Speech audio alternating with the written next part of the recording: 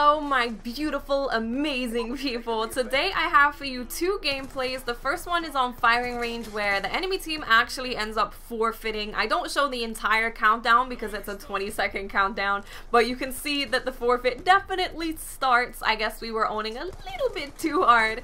And the second gameplay is just of a really quick swarm, and it's with me using the vsat EMP swarm, which is kind of the thing that the video that I made on how to get an easy swarm, and I still think it's the fastest way to get a swarm because the assists stack up, and it's also the perfect score streak setup to use for team deathmatch because the only kills that you are getting are with your swarm. So if you want to get multiple swarms in a team deathmatch, I think it's still the best score streak setup to use. But today I wanted to talk to you guys about what made you a gamer. Like, why are you a gamer? I was kind of just sitting there talking to my mother. It was my mother's birthday like weekend. So I spent a lot of time with my mother and we were just talking about her being a gamer, how she got into gaming, how gaming kind of progressed for her through her life. And it just got me thinking, why did I become a gamer? Why am I still a gamer? So for those of you that do not know, my mother has been a gamer pretty much for her entire life. My mother is not young. I'm not going to say how old she turned, but it was a big birthday, a big older birthday.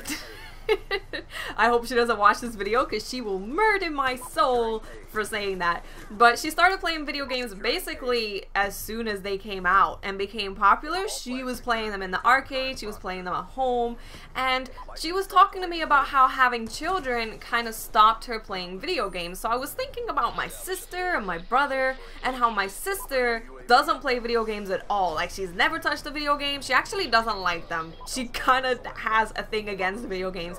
My brother plays video games, but I think that's kind of like a typical boy thing to do when he was growing up. Now, there's 10 years between me and my sister. My sister is 10 years older than me.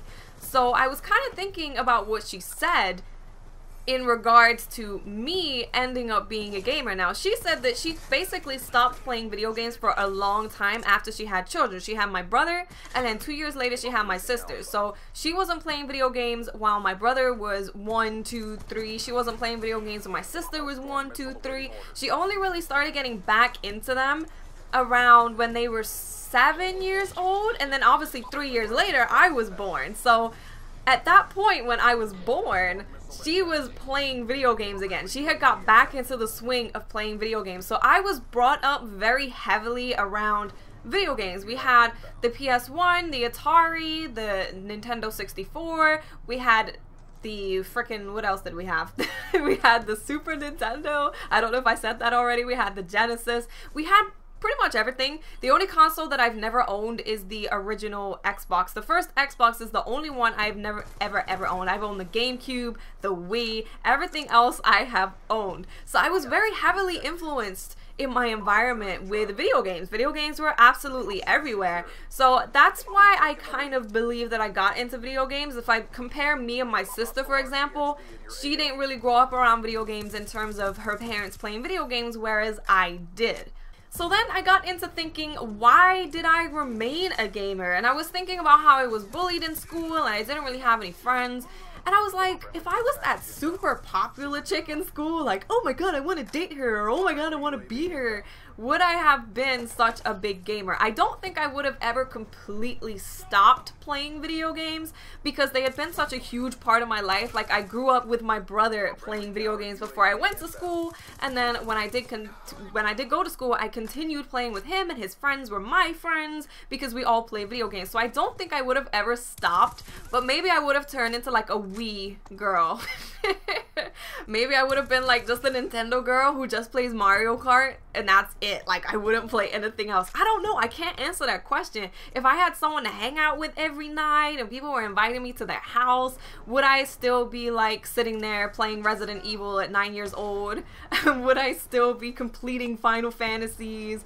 I don't know. I can't answer that question because that life is like so different to the life that I had. I wasn't popular, so I can't even imagine what my choices would have been had I been that really popular girl in school. But I mean, if being super popular and not being bullied and having all these friends would have meant that I wouldn't be a gamer right now, I would take being bullied and being unpopular any day, because I wouldn't change the fact that I'm a gamer. I love gaming communities. I love being able to just make friends just like that. You make friends just like that when you're a gamer, because it's like, oh, you play League of Legends, I play League of Legends, you play Call of Duty, I play Call of Duty, let's play together, and then friendships form around that. So I wouldn't change it for the world. So make sure to leave in the comment section why you believe you became a gamer, and why are you still a gamer to this very day. So I hope you enjoyed this video, guys. Remember that I love you all. I really, really, really do. I love you all very, very much, and I'll speak to you later. Bye.